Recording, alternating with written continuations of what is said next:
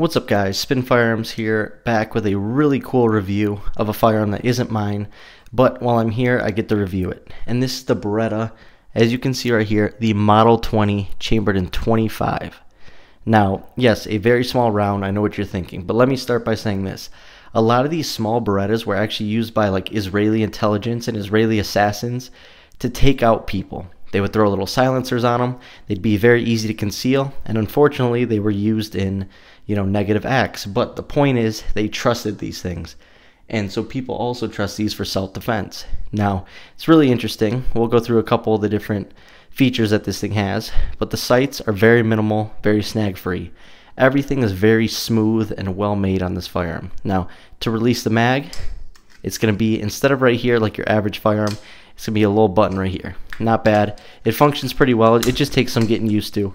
But once again, this is a pocket pistol, a purse gun, something small to have on you just so you know you have something on you. Surprisingly, it's very ergonomic. Now, to show you how small it is, this is a Beretta Pico, and this is the Beretta Model 20. Look at the size. The Pico is actually bigger, which I never thought I'd hear myself say.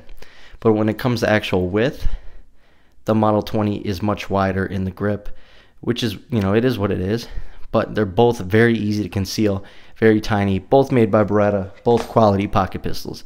But also, it has this very thin trigger right here. And for double action, it's going to have a really long, heavy trigger, but such a crisp break. I mean, very easy to shoot. And of course, because it is chambered in 25, there is no recoil whatsoever. But also, you can throw it in.